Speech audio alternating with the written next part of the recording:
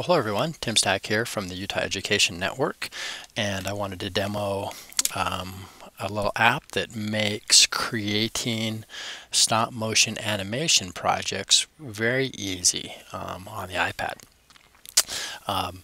So stop motion is just, of course, the process of taking a whole bunch of pictures and in each picture moving the object a little bit, and when you play all those pictures together it looks animated. So, you know, lots of teachers do these kind of projects in class. It can be used anywhere from storytelling to illustrating and letting students demonstrate what they know.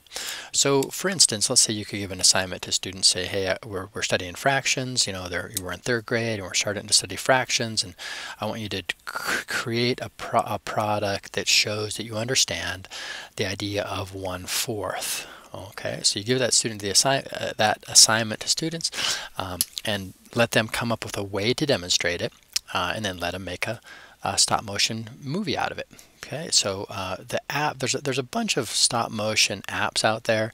The one I'm going to demo is called Stop Motion Studio. It's there. Whoop, didn't mean to do that. It's there in the upper left. Stop Motion Studio. I believe it's 99 cents, and it's quite easy to use. I think third graders could use it just fine. Okay, so I want to start a new project, so I'm going to tap that plus right there in the middle. It opens up a new project. You can see I've kind of got my iPad set up here. The one thing that is really useful in stop motion is some way to hold your iPad. So I have a iPad stand here from a company called Modular Hose. It's modularhose.com. It costs about 80 bucks. And it's really a great tool for holding your iPad. It can help your iPad be a document camera, or it can hold it while you're teaching. And it has big clamps. You can clamp it onto any table or desk. Quite handy. All right, so let's say that I wanted to start this project. All right, now you can see I can start taking pictures here. You can see there's a little camera over there. It takes a little picture, and you saw down there along the bottom down here, you saw that there's my first picture. And if I want a little help here, because when I move, you know, start moving this, it'd be nice to have some sense of where the previous picture was taken. So you can see over here on the left, I can create a ghost or an onion skin so I can see the previous frame. Okay, so that's what that's for. Also, I can turn on a grid, but now I've forgotten where my, oh, didn't mean to do that. All right, good thing we can go back and continue working on an existing project. I have forgotten where, oh, there it is. It's this little plus down there. So the plus over there turns on a little grid that again helps me keep things lined up. So, you know, maybe I'm going to sort of keep my square right inside of there. Of course, I've got that picture.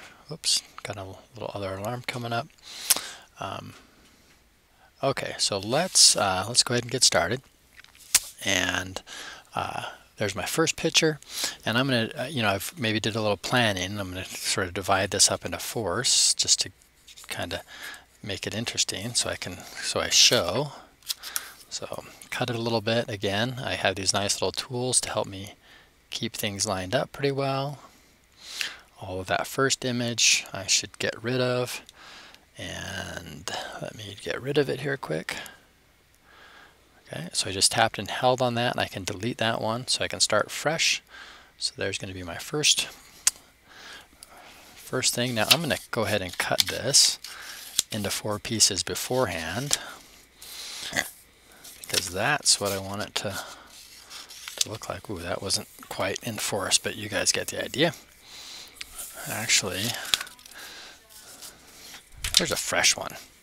Okay, and so I'm going to say this is 1. Okay.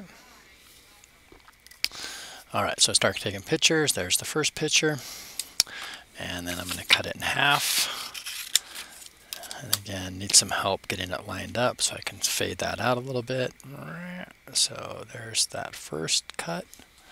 Take another picture, maybe spread it apart a little bit. You can see I'm going to move it a little bit each time, take a picture. Okay, and there's that much. Now let's cut this one in half. Okay, now it's not recording my voice, of course. It's just recording these photos, so I can get that lined up. There's another picture. Start moving it apart a little bit. And of course, if you've got a couple of kids working on this, it can go lots faster. Okay, so there's that one. That side done. Let me cut the other one here. You can see with this onion skinning tool, that's the one that makes it transparent, and with these grid lines, it can really help me keep things lined up, and it'll make for a much better result.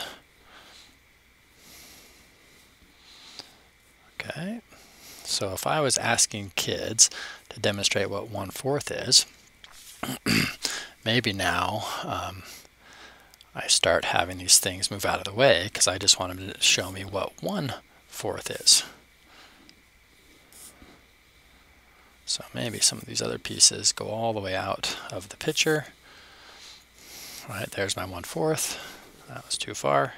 So if you want a more smooth animation, of course, less movement. There's my 1. Maybe take a couple pictures of it, let it spin around, because that would look kind of fun.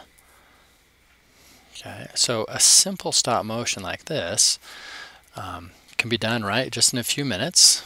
Don't have to get out the clay, don't have to write a story. And it makes it so kids could just quickly demonstrate what 1/4 was in kind of a fun way. Lots of stop motion projects out there, lots of storytelling that can happen with extravagant sets and clay. And now we're back to 1. And let's just say that's good enough there. Now, right inside the app, if I press this play button over here on the upper left-hand side, it will, okay, let's pause that. Let me turn off the onion skinning. Go back to the start here and press the play button, and we can watch the video happen. There's my 1. Oh, got my finger in there once or twice. So, and there it is, back together. Now it's just looping. So I took 44 pictures in just a few minutes and created a nice little fun animation. If you go onto YouTube and you search for stop motion animation, you'll see all sorts of interesting animations that are being created. And this is a nice way to start to introduce it to students, to have them demonstrate something they've learned. Now, just a little extension here. So the video is already created. All those still pictures, they've already been turned into a video. If I go back out here, this little button right here, that X, which closes this project, takes me back out to the front. Okay, so there's my project. Now, if I wanted to narrate this or make it part of a bigger project, I could send it out of this stop motion studio, and I'm going to send it to my camera roll. Okay, so, and I'll just make it medium just so that it goes fast. Okay, so it's going to my camera roll now, and if I wanted to make this part of a bigger project and to edit it and to add music and to add other things to it, I could send it to my camera roll and then open up iMovie. Okay, and we'll just use this project we're already in here. So you can see on iMovie up here in the upper right under videos, iMovie already knows about this video. So I could tap it and add the whole thing down, and now it's part of this iMovie, which I could edit it, I could narrate it, I could add music to it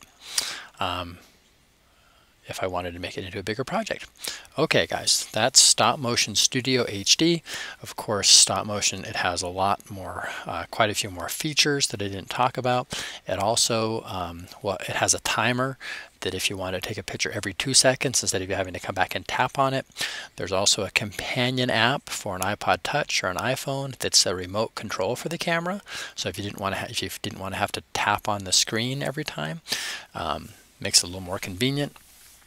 So with that, thanks for watching.